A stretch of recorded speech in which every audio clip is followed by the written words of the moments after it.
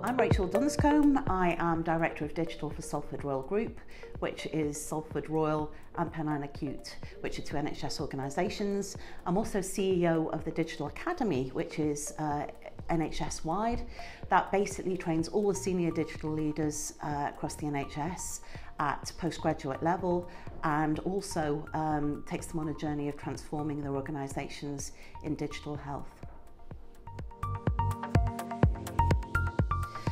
I think one of the things that's very interesting for me actually in terms of the workforce of the future are skills like data science. So we've started taking on data scientists, and we actually do some very in-depth analysis of data to tell us about personalised medicine, or about precision medicine, or about people's risk, or about a cohort's risk, or about population's risk. And that's a really exciting place because you've got the possibility of actually improving healthcare for individuals or groups, and you know that's a very fulfilling career choice. So we do that on the big data side, and the other side that's really interesting for me at the moment is imaging. So we do more and more work with imaging to actually use algorithms to detect things.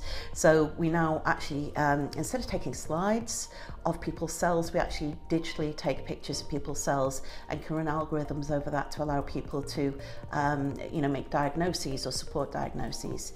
And again, there's an awful lot of technical jobs involved in deploying these sorts of things and supporting them. They're actually improving outcomes.